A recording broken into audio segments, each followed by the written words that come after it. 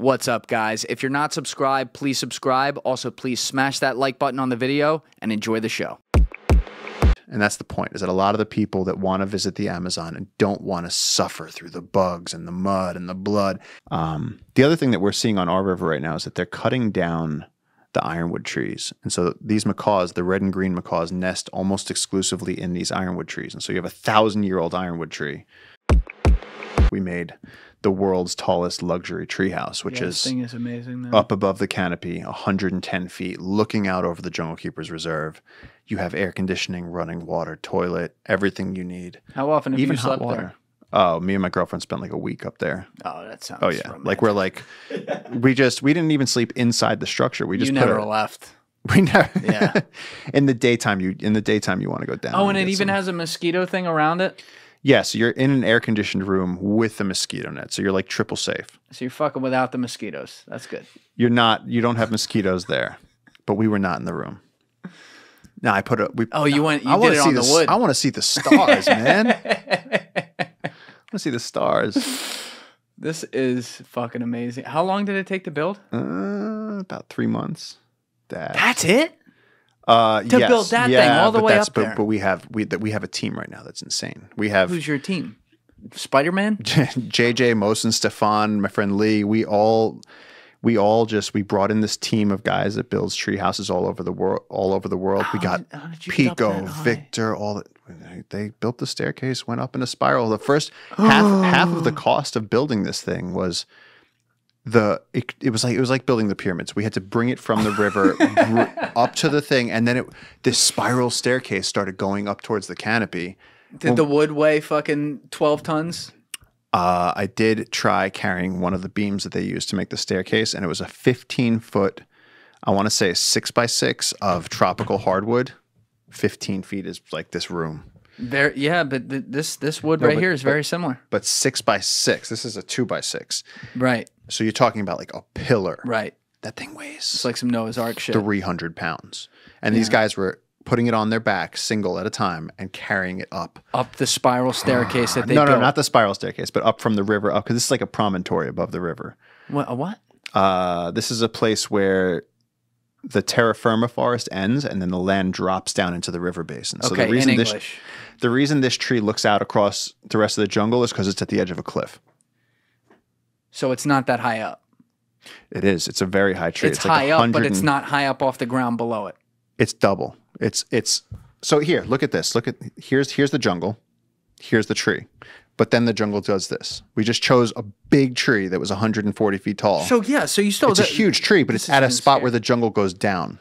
Nope, this is even scarier. So my question is though, did they use a crane to fucking build up there, or they built a staircase and walked up to the top and started hammering? No, this was all ropes, pulleys, people. We had like an ox cart that we had. We had an amazing team. Did they have a platform up there that they could stand on? No. The first time we climbed the tree, it was just ropes. The first time that tree was climbed. You people are out of your fucking mind. Dude, we had to climb up the vines on the tree to get to the top.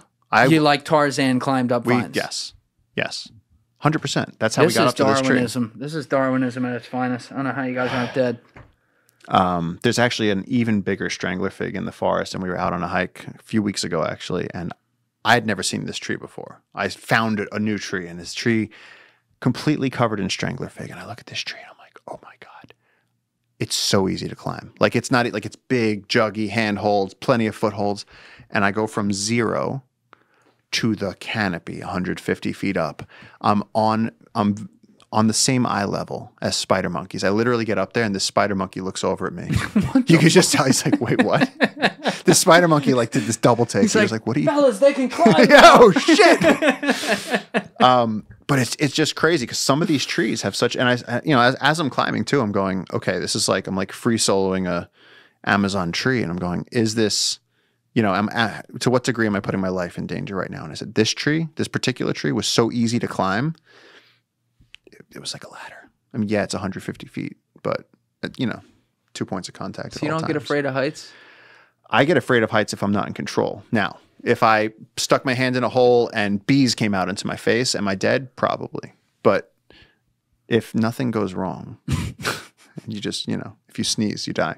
No, but this is completely safe. The guys who made it the architects made it so that the spiral staircase is completely closed in. Everything's at regulation height. This you could bring, toddlers up there. Anybody could go up to the treehouse.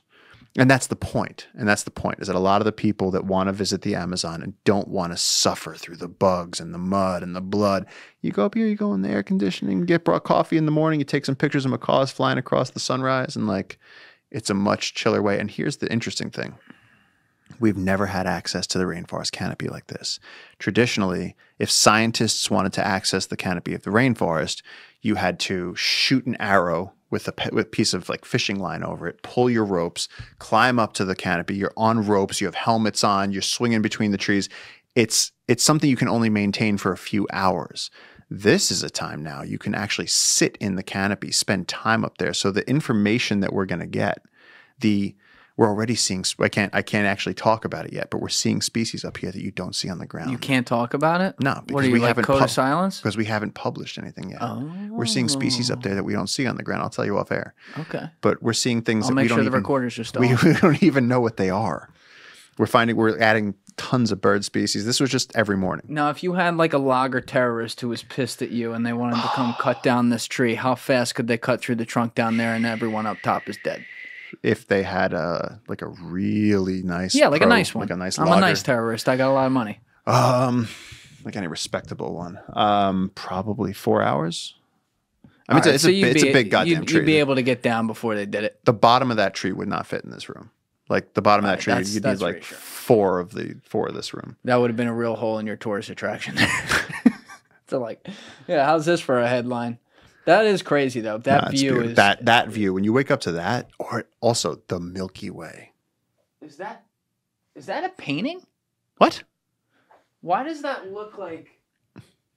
All right, it's happening live, everybody. Julian Dorey is calling bullshit on my treehouse. No. I'm wondering if that's a real picture then someone painted over. No. It's a drone shot, and I think it was very low light early morning, so the picture's smooth. Don't you have a video of it? Somewhere there's, I don't know where, but it's there. All right, we'll find. Is there a video on YouTube of it? Bullshit. No, I wasn't calling bullshit. I thought someone had painted that for me. No, nobody painted it. Interesting. Yeah, that wow. No, it's really insane. I've never seen. Again, it's a new level unlocked. I've been to canopy platforms and you walk up in the middle of the day and it's hot, and it's 3 p.m. and you're standing on this thing and you're sweating and you're like, oh my God, this is amazing. You look, you walk, okay, great. You go back down. The wildlife is out at dawn and at dusk. Most of the wildlife in the Amazon is crepuscular. And so. What? So there's nocturnal, diurnal, and crepuscular. Nocturnal's at night, diurnal's in the day, crepuscular is in the in-betweens and the transitions. So they don't identify as nocturnal. Exactly. Okay. For the in-between species, like a leopard is crepuscular. They're active at dawn and dusk. That's their prime time, and that's most species, because that's when in the morning you get the rush. You hear it at 4:30 in the morning. All of a sudden, the howler monkey. Oh, you hear howler monkeys going off, and all of a sudden the parrots start up, and then the macaws and the toucans, and it's just everyone starts turning on, and you hear all the calls coming across the jungle. Yeah. It's insane. We would wake up, and there'd just be that red sun coming up over the horizon. That's amazing. And the whole jungle's turning on. It's just like a symphony. It's so exciting. The first day I woke up. I woke up and we'd put the alarm, and I was like, yo, we'll get up at 5 in the morning, right? Yeah, nobody wants to wake up at 5 in the morning. And I opened I looked, and I went, holy shit. We look at the sunrise, the sun, it's a whole different thing. It's a whole different thing. What the fuck are we doing every day? We wake up, we wait until it's 9 a.m. before we get outside. It's when you look at the sun coming around planet Earth. It's got to release some amazing hormones in your brain. Seeing that. Also, it's again, what world are we in? We forget. Listening to all the birds wake up. You're it's roll call. It's all right, morning. Toucan, macaw, flycatchers. Everybody's sounding off. Everybody's starting to communicate with each other. The monkeys, you hear the branches start shaking because the monkeys are moving. All of a sudden the whole jungle turns on, and it's holy shit, the lights just went on planet Earth, and it's everybody symphony. Starts moving. Yep. It's amazing. The crazy thing is at night you can hear when things start winding down and you start hearing less toucans, less macaws, you start hearing less cicadas, and then all of a sudden you hear that first rant. You'll hear the first frog, and you're like, it's nighttime. It's coming. And then like the tinamous will come, and they're like a type of whistling bird. And all of a sudden you're like, oh shit. They just changed shifts. They went from day shift to night shift. It's so crazy. The jungle, you can hear that change happening. That's incredible. It's absolutely insane. What is a macaw again? That's the one you Macaw keep saying. Macaw is the largest of the parrots. Macaw is just a big, colorful parrot. I believe there's about 16. Can it talk? They can say some words. But I don't actually think that rate's really high on the list of animal intelligence, because that's just really just mimicry. They are very intelligent, very intelligent birds. Because parrots aren't very smart. Parrots are very smart, but it's not like primate but or it's cetacean or. Wow, so that's if you had just shown that to me and not said macaw, I would have said, oh, it's a parrot. Well, they're the largest of the parrots, so all. I thought I misheard you. I thought you said all parrots are macaws, but not all macaws are parrots. No, that's the inverse. Don't listen to me on that one. Anybody? They are beautiful. They are beautiful. That's a red and green, blue and yellow. And what do they eat? Nuts. They'll eat a lot of Brazil nuts.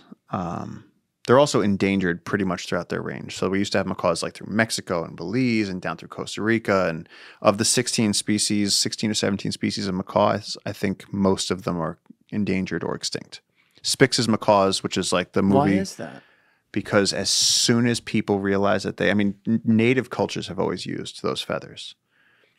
Christopher Columbus actually brought a few pairs of macaws back to the Queen of Spain to show that he had come to the New World. And ever since then, people have been obsessed with their plumage. It's such beautiful feathers. You got these, 2 or 3 foot long, beautiful tail feathers. And so people want macaw plumage. Is there anything that guy didn't kill?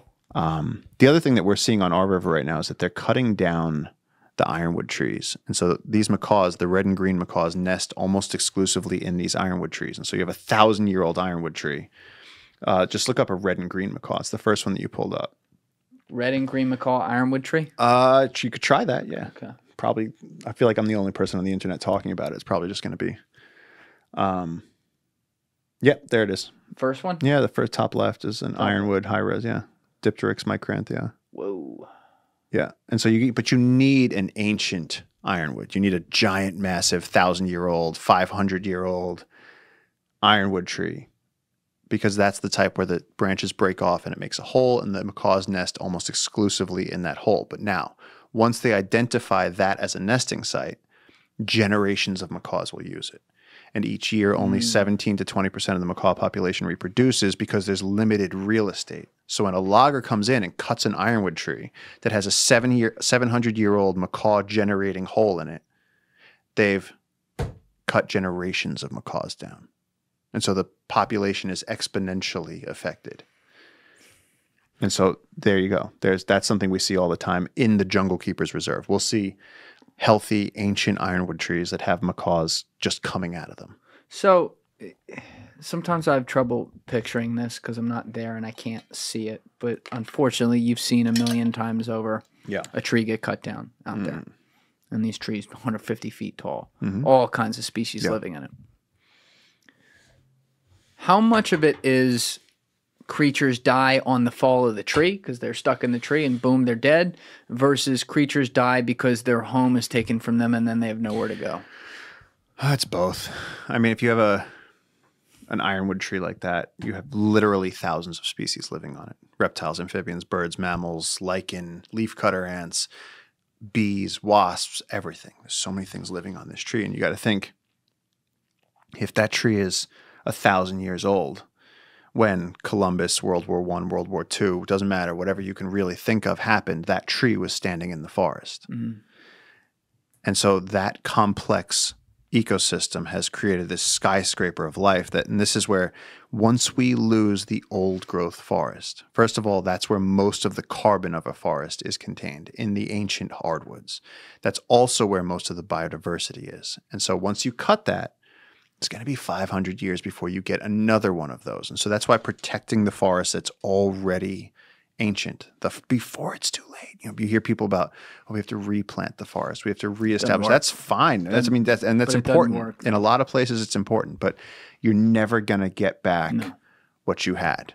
You know, it's like your family dies in a bus accident and somebody goes, "Oh, we'll get you some more humans." It's like, it's not the same. But also, I've repeated this on so many podcasts since you've been in here, because I think it's something we all need to think about that I was unaware of until you told me about it.